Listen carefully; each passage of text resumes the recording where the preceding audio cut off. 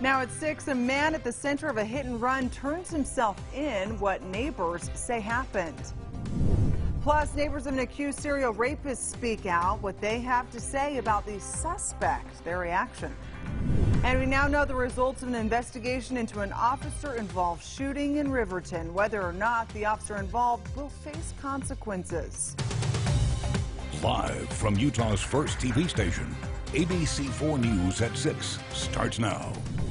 Good evening. Glenn Mills has the night off. Thank you for joining us here at ABC4 News. We begin tonight with the driver in a hit and run involving an 8-year-old boy in Salt Lake City. We've been told he's turned himself in. Now, this is a story ABC4 has been following since it all happened.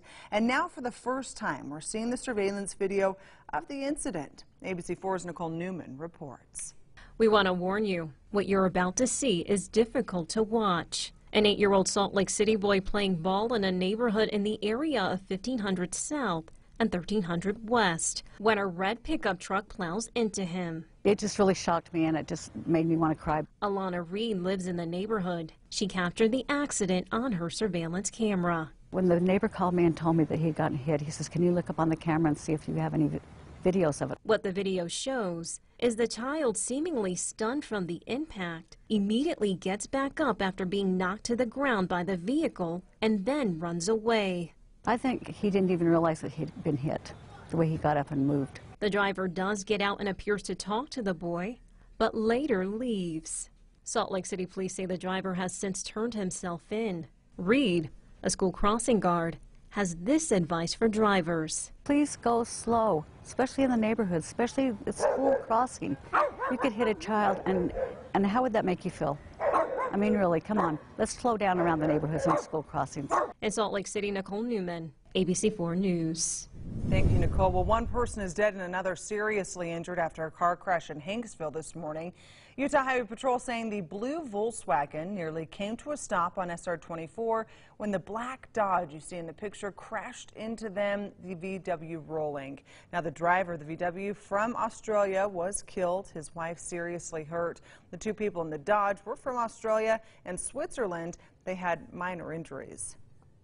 Now, it took investigators more than 20 years to link an Ogden man to a string of violent crimes. Clearfield police say Mark Burns is connected to several sexual assaults in Utah and Wyoming. They say it took so long to track Burns down because his DNA was not in a national registry.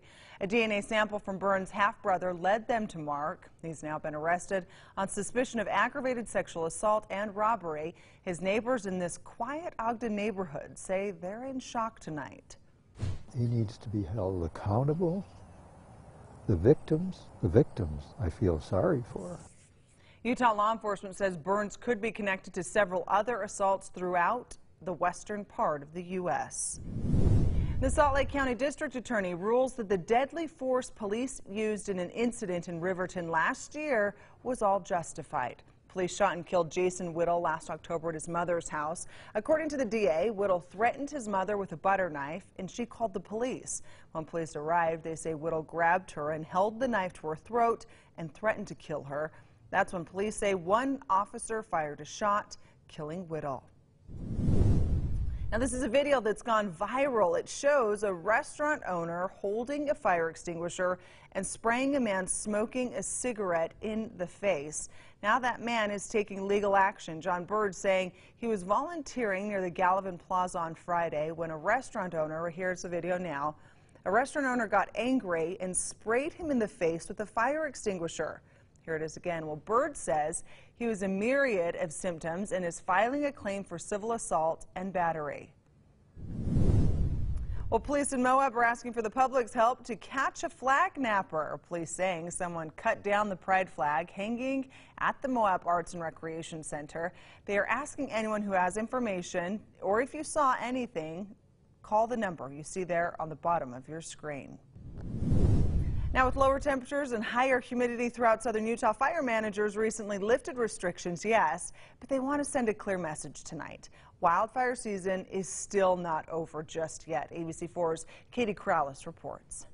Well, fire officials in southern Utah said they were expecting one of the worst wildfire seasons in more than a decade after such a wet winter and spring. And although the recent neck fire torched nearly 20,000 acres, they say overall it's been a fairly average season. With extreme fuel conditions and grasses much taller than normal, fire managers said any blazes this year had the potential to be catastrophic. We're expecting bigger fires, more frequent fires. Crews say over the last 5 years, they've seen a long-term trend of drought. And with that, about 300 fires typically ignite from May through October. And in 2019, they say they're on track. Wildfire risk is definitely at the forefront of everybody's minds. Firefighters said about 60% of wildfires this year have been human-caused, with many abandoned campfires, illegal fireworks, and trailer chains sparking flames. I definitely saw a higher level of awareness this year, which is great. We need all the help we can get preventing those human-caused fires. Overall, officials said the monsoon pattern hasn't been typical, leading to a much lower number of lightning-caused ignitions. In fact, the St. George area has gone 102 days without measurable precipitation. We've definitely still got some conditions that would be conducive to a large fire, especially with the wind that is forecast. We're not out of the woods. We need to be careful. Reporting in Cedar City, Katie Corrales, ABC4 News. Thank you, Katie. Well, tracking Utah wildfires, we're keeping an eye on a wildfire burning near Richfield. Now, the Helpers Fire is what it's called. It's burning about 5 miles east of town. So far, it's burned 397 acres. Firefighters are concerned about 2 buildings and a nearby communications tower, they say. Now, that fire is currently 50% contained. Crews are scrambling to get a fire in the Grand Canyon under control today. Helicopters are dropping water on the wildfire burning in the north rim of the Grand Canyon. Officials say the fire is 17 square miles and started back on July 25th by lightning. It's become more active recently due to the high winds, and still the north rim's main visitors facilities are open despite visible smoke in that area.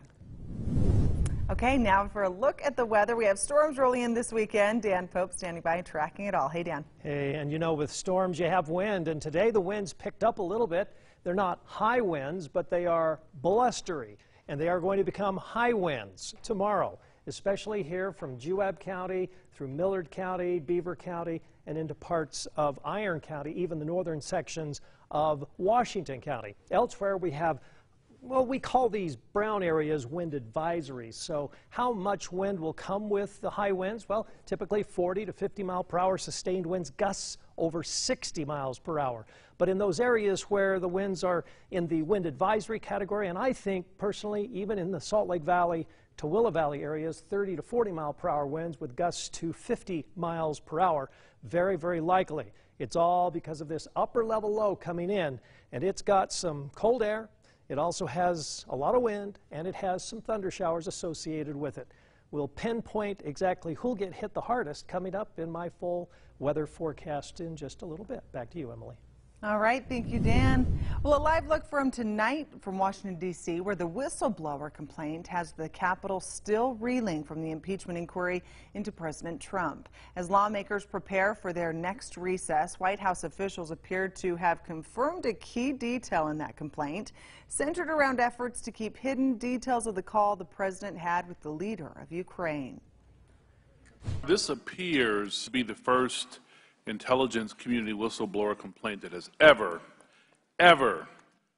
been withheld from Congress. It is, in fact, as far as I'm concerned, unprecedented. According to transcripts of the call, the president repeatedly urged the Ukrainian leader to investigate his potential 2020 rival, Joe Biden, and his son, with the whistleblower saying White House officials were deeply disturbed by the call, raising concerns that they had witnessed the president abuse his office for personal gain.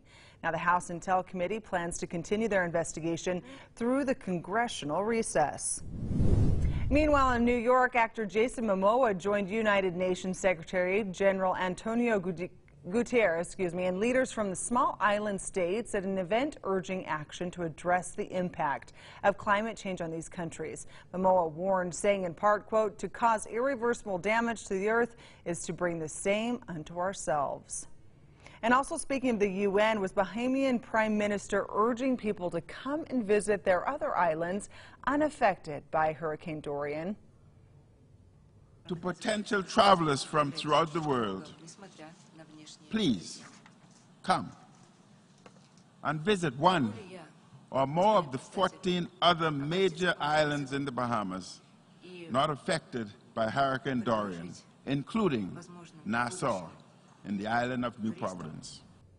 And kind welcome there. Well, portions of the island nation were nearly wiped off the map after being hit by the catastrophic Category 5 hurricane last month. Well, a Houston, Texas sheriff's deputy is dead tonight after being shot in the head during a traffic stop. Investigators say there were two people in the car. One of them got out of the car and shot the deputy at least twice in the back of the head before taking off running. The shooter was later arrested in a nearby ice cream shop. Now, the deputy was a 10-year veteran of the department. And in Oregon, a man is in custody after firing a gun during a struggle with an officer at the Portland International Airport. Now, this happened this morning near the baggage claim, and according to police, the man was hurt during the struggle but is expected to be okay. No one else was hurt. Well, still ahead, 4 schools in Utah have made a national list of the best schools in the country. Which ones made the grade? We'll tell you just ahead. We also have a list of the best states in the country for teachers to work, where Utah falls on that list. And we are in a partly to occasionally mostly cloudy period this evening. You look outside, you see a little sun, but there's also some clouds. Now, those clouds will deliver some rain, showers, and thunderstorms. But the big thing, we're tracking the wind and the storms. Coming up in Utah's most accurate forecast.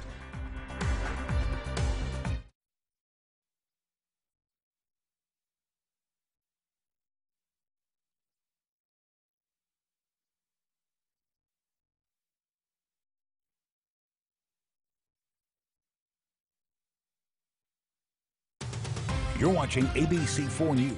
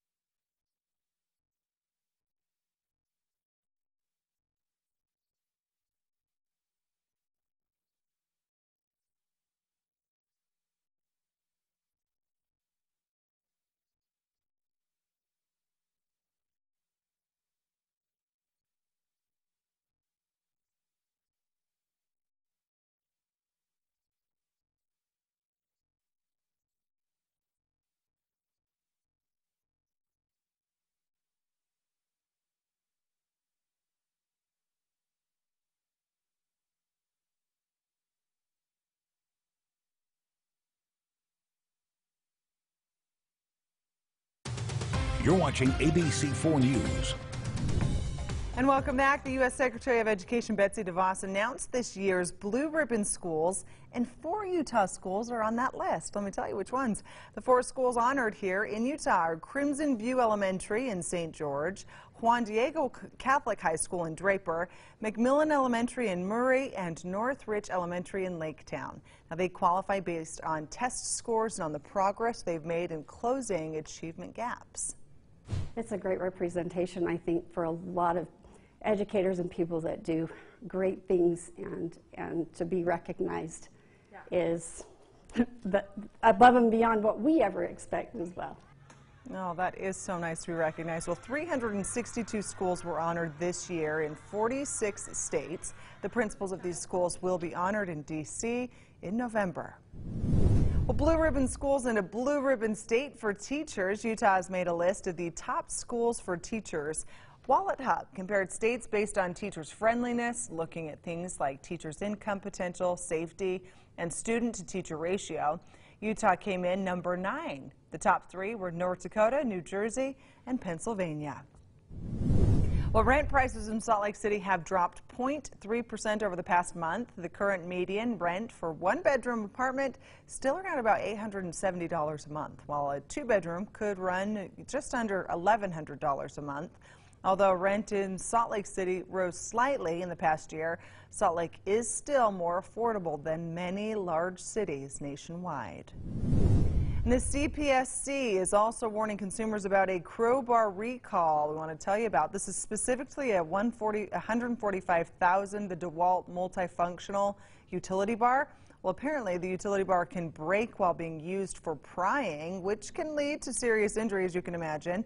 If you have this crowbar, contact DeWalt for what steps you need to take. And a second deadly outbreak of Legionnaire's disease hits the United States in as many months. This outbreak appeared to link to water riots at a state fair in North Carolina. CNN's Britt Conway explores the increase in cases. Legionnaire's disease is on the rise. The CDC says the rate has increased 550% since 2000, and it could be worse than we know. This is probably an underestimate because this is a little bit of a difficult disease to diagnose. The disease is a serious lung infection caused by the Legionella bacteria, typically found in warm, fresh water like hot tubs, hot water tanks, and decorative fountains. It can also be found in shower heads and plumbing systems in large buildings. So what's causing the increase in cases? I think it's largely because of increased recognition. That in combination with a potentially increased number of cases in complex plumbing, in buildings where the plumbing is neglected. Symptoms can include severe coughing, muscle aches, fever, shortness of breath, and headaches. It typically can be treated with antibiotics, but people over the age of 50, those with weakened lungs or a weakened immune system, are at a greater risk. For today's Health Minute, I'm Britt Conway. And thank you, Brett. Well, according to the 2015 CDC report, about 1 in 10 people infected with Legionnaire's dies. Time now for Utah's most accurate forecast with Dan Pope, Weather Rate certified 8 years in a row. All right, we've been hearing about this storm that's coming, but might not be as strong as we once thought, for Salt Lake at least. For Salt Lake City, because it's tracking just a little bit north, but places like Montana, an historic blizzard is setting up. Great Falls to Glasgow and over towards the area near Glacier National Park. I mean, look at that zone of 1 to 2 feet or more, maybe up to 45 inches of snow around St. Mary and some of the passes near Glacier National Park. So this area gets the historic snowfall. To the south, there'll be a little snow, but it'll be more spotty and not nearly as heavy. But notice some of the heavy snow gets into Yellowstone Park. So if you were thinking of heading in that direction, plan on some winter weather. Lake Mountain, we're beginning to see the clouds darken up, and also on radar, we're starting to see a few showers out towards Nevada. These showers, as you'll see here, coming in and along a stationary cold front that's sitting right over northern Utah. Look at those showers right there. Possibility of a little sprinkle or two here this evening in northern Utah, but later on a higher chance for scattered showers and thunderstorms. Here about 11 p.m. near Nephi and Price. Steady light precipitation along the Idaho-Utah border, a thunder shower near Elko. This is midnight. Notice this heads over towards Vernal, passes through Vernal. A new area develops, Duchesne to Provo by 4 a.m. We start the morning off fairly quiet, but showers develop in the midday, continue into the late afternoon, and then become kind of strong. But you can see the heaviest precipitation goes from Wendover to Logan, so those games from Ogden to Logan, football games, are going to be a little bit questionable as far as how much rain you'll get. Now, very strong southerly winds ahead of the front. Winds shift to the northwest behind the front. We'll see A little less of a storm coming through on Sunday.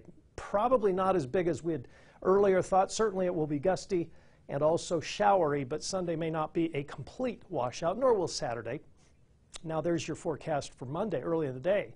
Here's what I mean. 0.07 in Salt Lake, 0.01 Sandy, 0.02 Lehigh, but you get up to Ogden, 0.8, and over an inch in Logan. And how about Park Valley, 3.3, and Snowville, 2.5. That's the big part of the storm going to the north. So the weekend weather with that front coming in, definitely going to be the thing we're watching very carefully. Windy is the weather word, okay? So windy and turning colder, but not a lot colder. Just 70s for highs and 40s and 50s for lows in southern Utah. And along the Wasatch Front, we'll push the chance for a shower or thunderstorm tomorrow, and then rain for a while on Sunday. Snow levels down to about 5,000, 5,500 feet, just the benches.